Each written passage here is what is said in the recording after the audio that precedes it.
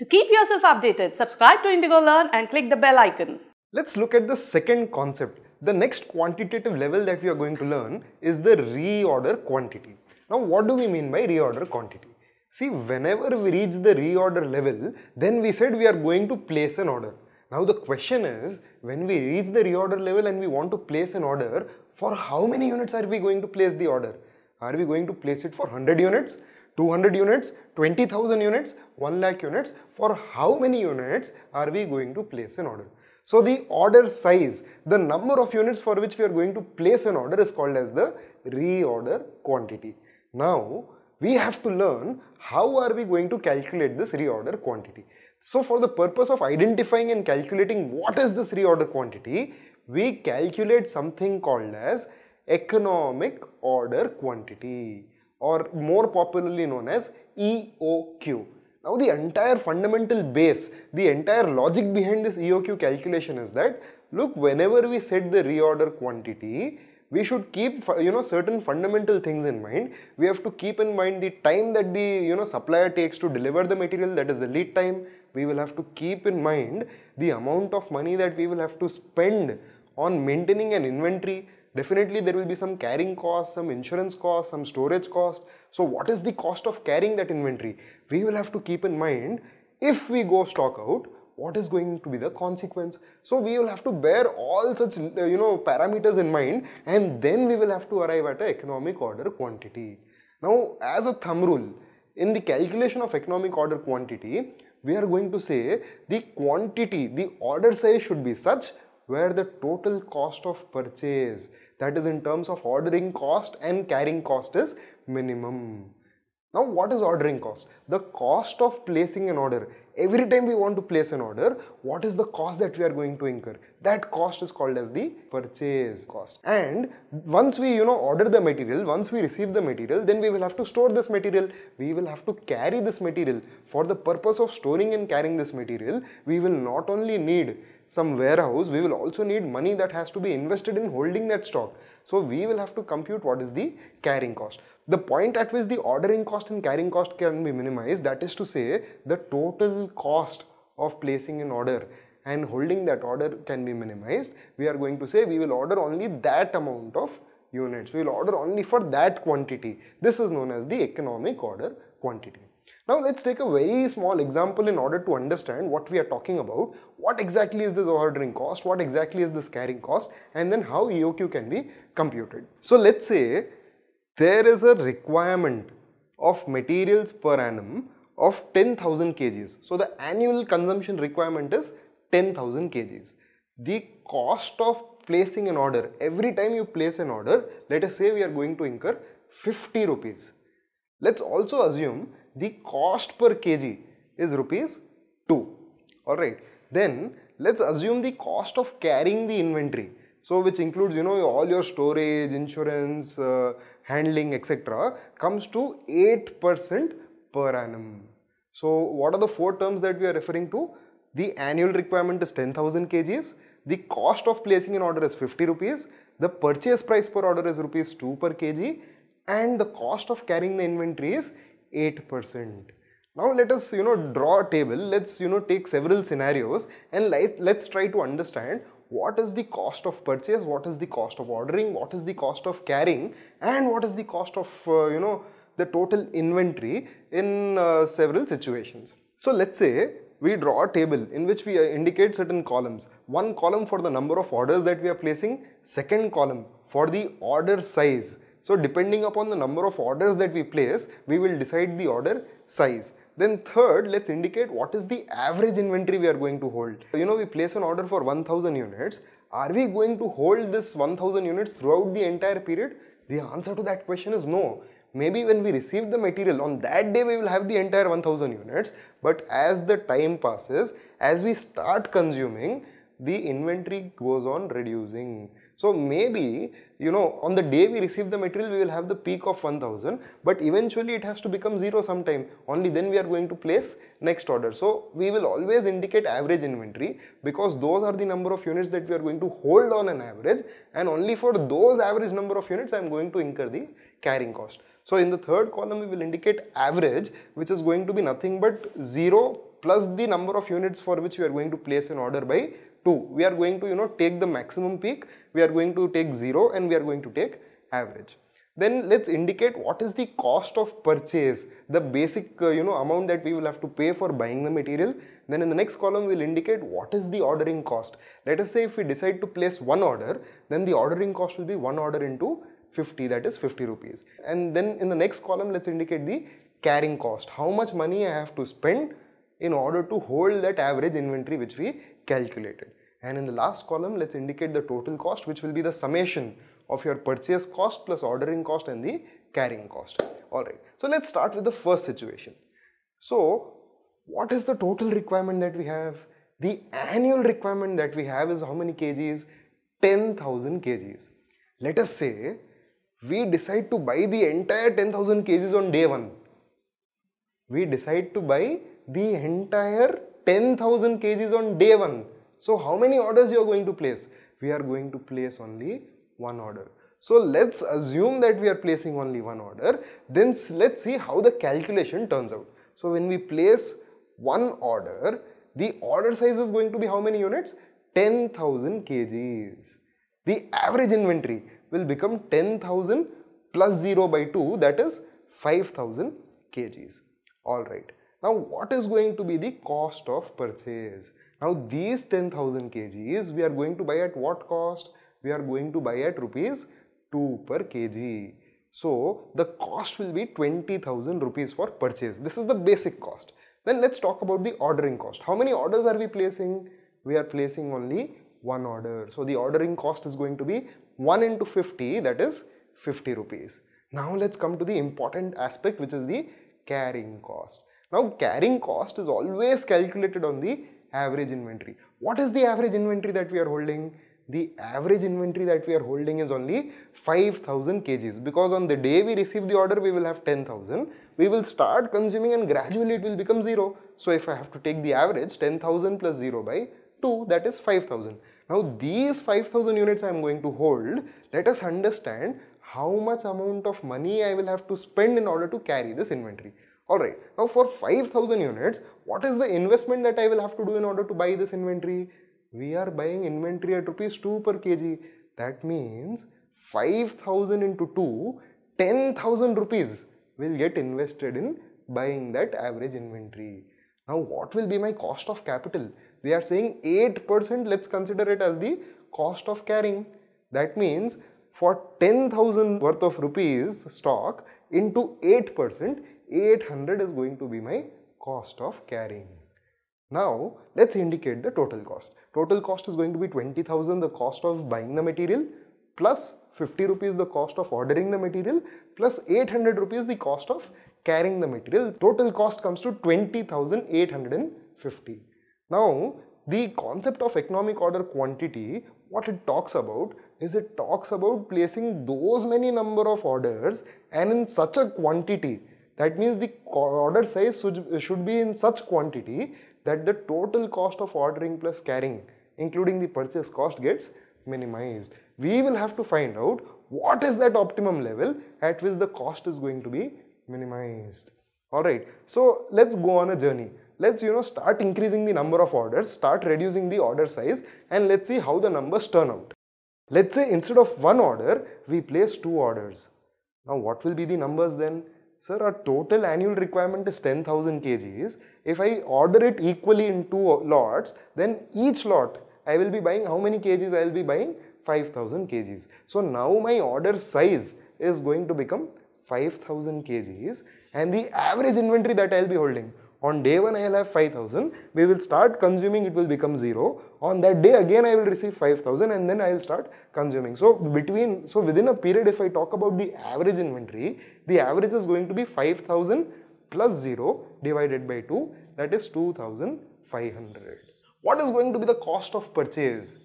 The cost of purchase is going to be 10,000 kgs, because we are going to buy the entire lot, entire requirement, annual requirement of 10,000 kgs, just that we are going to buy it in 2 lots. So 10,000 kgs into rupees 2, 20,000 will remain as it is.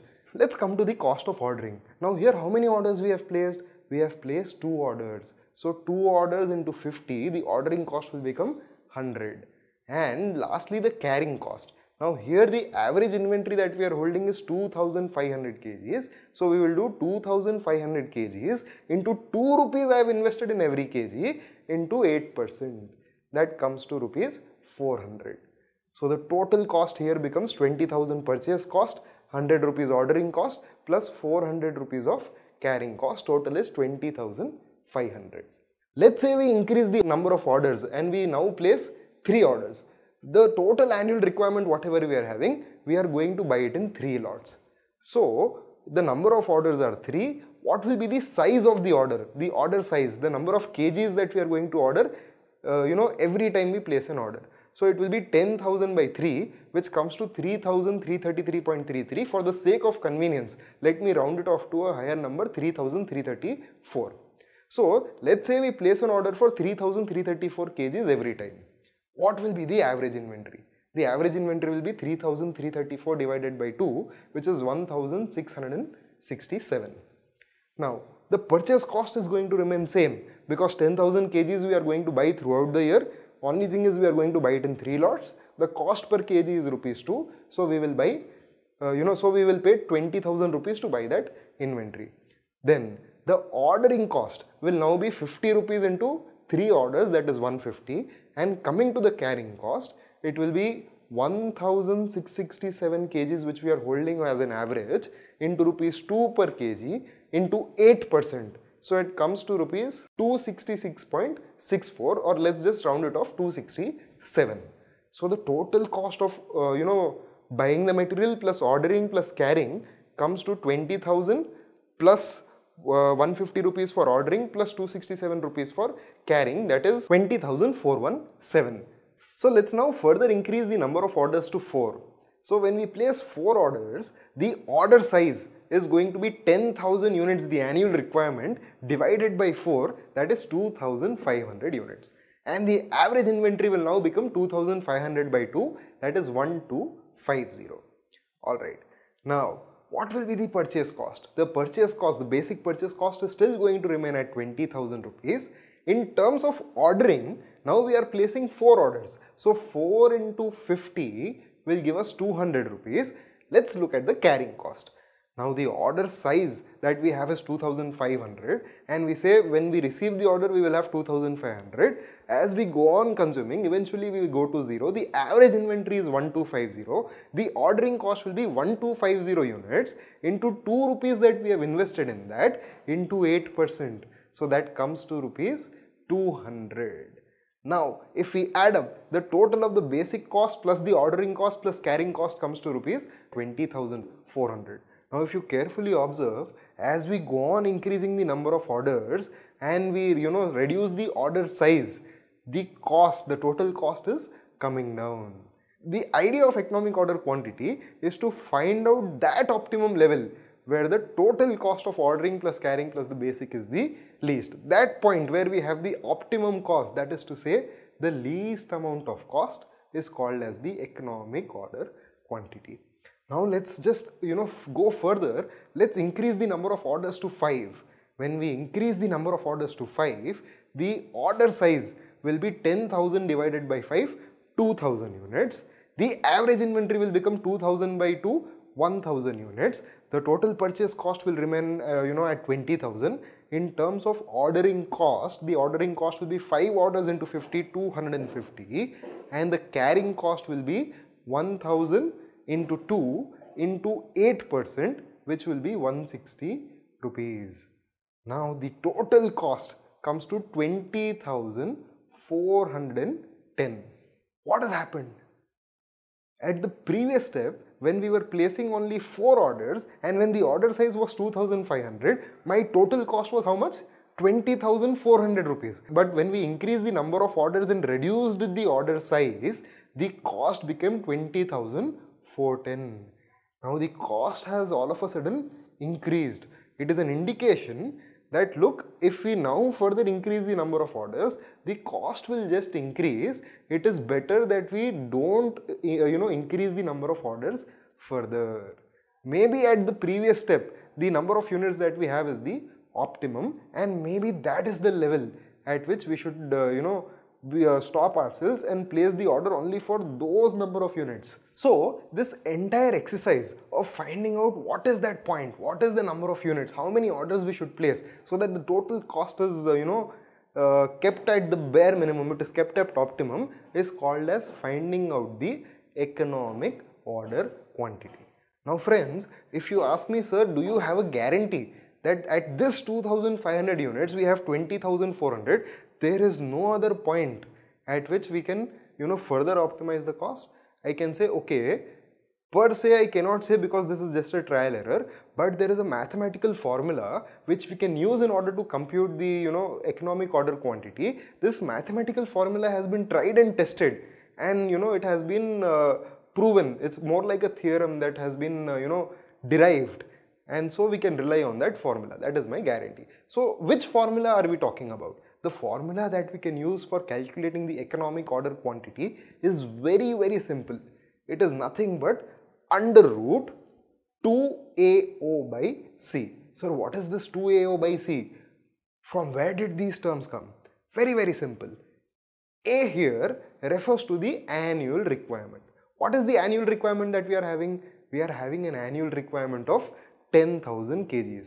So 2 in this under root 2AO by C represents the annual requirement. What is O? O is nothing but the ordering cost per order. Now the ordering cost per order that we have here is how much? Rupees 50 per order. So O is that 50 per order. And then what is C? C is nothing but carrying cost per unit per annum.